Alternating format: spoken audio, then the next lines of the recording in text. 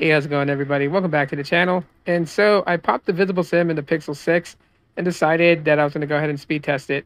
Now, I haven't made any changes to my Visible account, so I believe that this is still going to be on the original plan that I had. And so I'm going to try and see if it still connects to N77, which is Verizon's midband.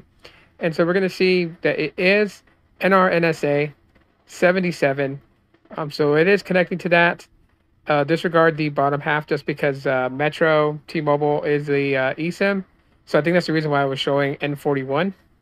But nonetheless, okay, so we're going to run a couple of speed tests just to see if I'm still averaging the 230 megabits per second on the download. Because before Visible made changes to their plan and added a new plan, the Visible Plus, that's where it was capping out for me. So here's our first test. And it's slightly struggling around 150, but you can kind of see it starts to pick up, and it's heading its way to cross 200, and we're getting to 230, which is where it starts to kind of pull back down. Well, 241 on the down, and we're getting about 30, almost 40 on the up. So we just crossed the 40 threshold, 41, and it's kind of teetering off. So 40 point, oh, it clocked it at 41.1.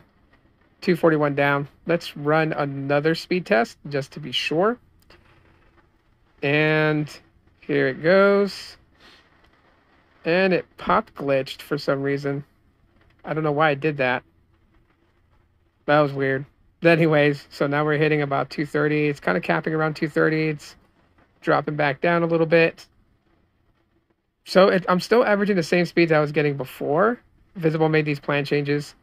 About 40 on the uplink, so that's still not bad. And yeah, I have to say it's not bad at all. So yeah, I don't know if I'm going to continue on with Visible.